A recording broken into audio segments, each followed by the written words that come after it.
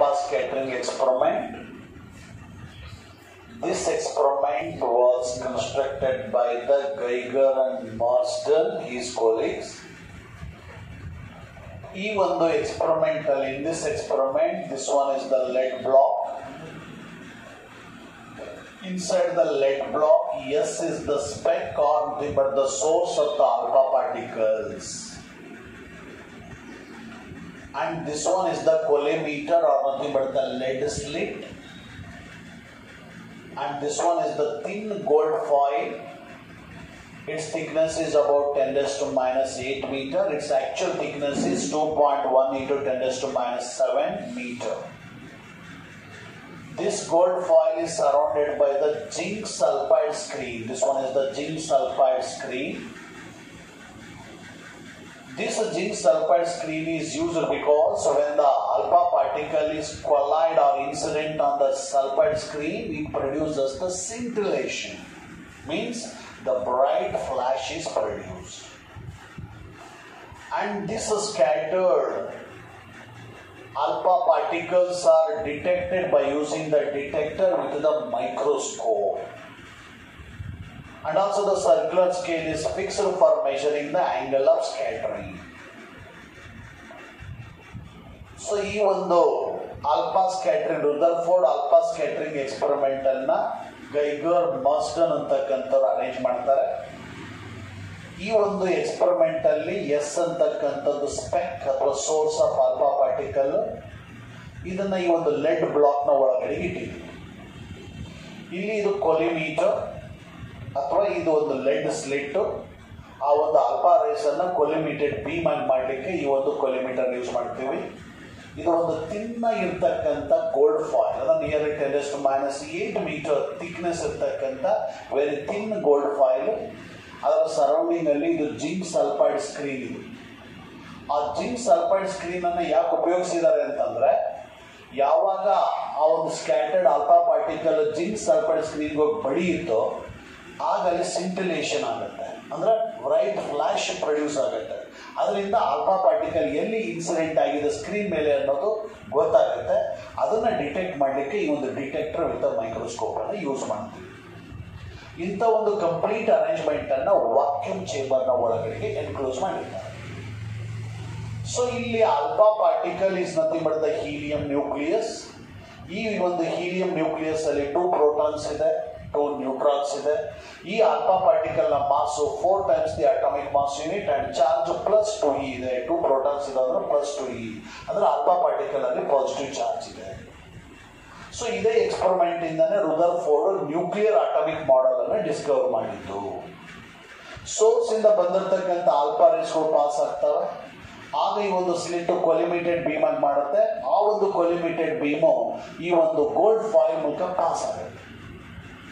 ಈ ಡಯಾಗ್ರಾಮ್ ನೋಡಿದ್ರೆ ಗೊತ್ತಾಗುತ್ತೆ, most of the alpha particles R passes straight ಆಗಿ ಪಾಸ್ ಆಗಿದ್ದಾವೆ.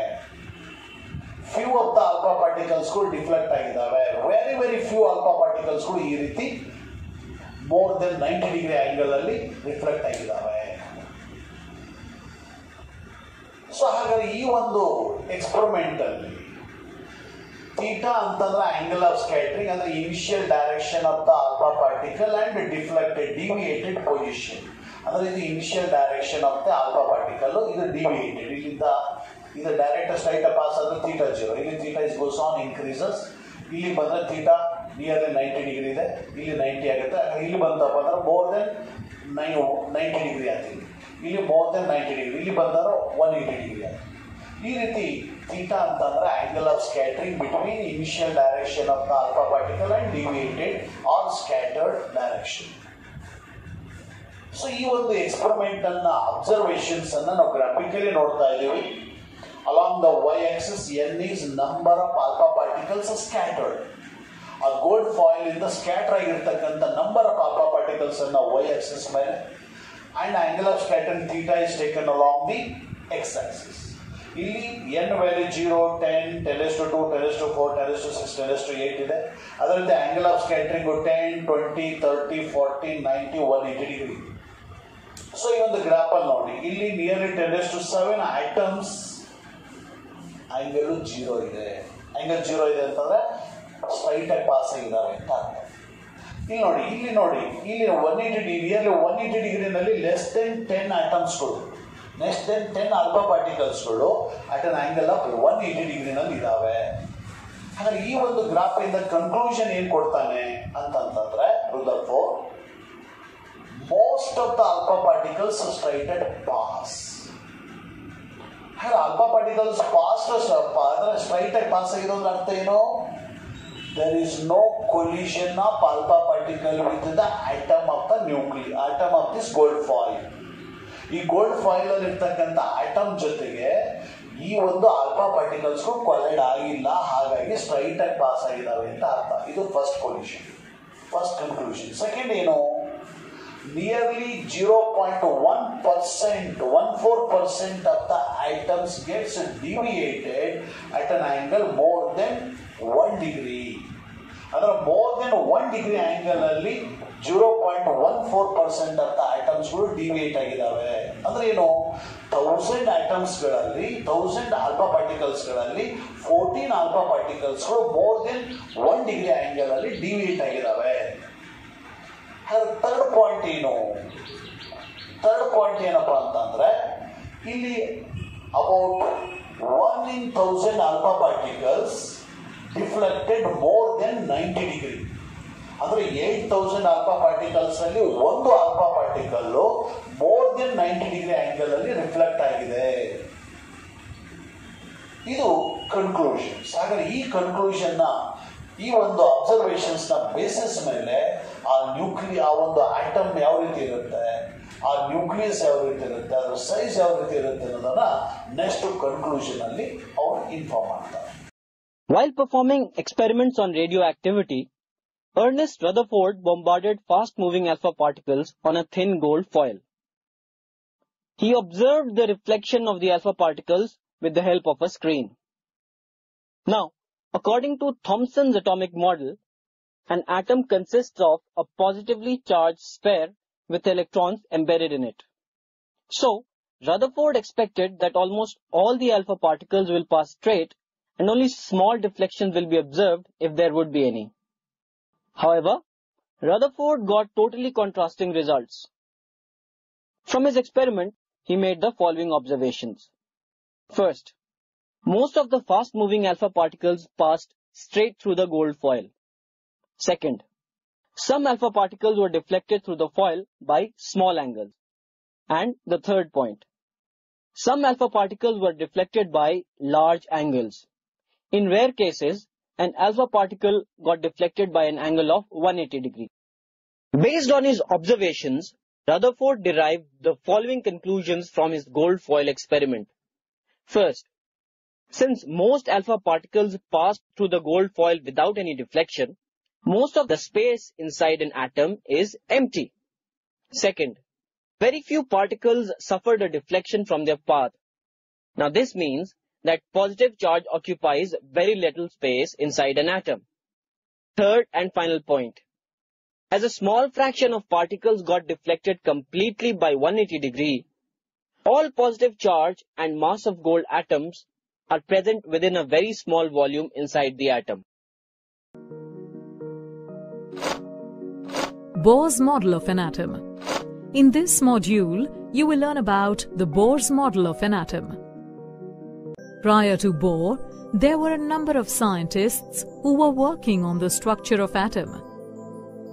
Rutherford was one of them, and his model was the closest model to the Bohr model of atom. In fact, Niels Bohr had helped to overcome the problem in the Rutherford's model of an atom. The Rutherford's model of an atom had a major drawback, that it could not explain the stability. It showed that electrons in an atom revolve around a positively charged center called nucleus. However, later on, it was found that any particle in a circular motion would undergo acceleration and thus would lose energy. So, the electron would take a spiral path and would finally fall into the nucleus and the atom would collapse. But this does not take place in reality. Bohr said that electrons do revolve around the nucleus, but their energy remains fixed. He explained that the energy of electrons remains fixed because they are restricted to some fixed orbits. Each of these orbits is at a fixed distance from the nucleus and is associated with a fixed amount of energy. These orbits with fixed energy are known as discrete orbits or energy levels.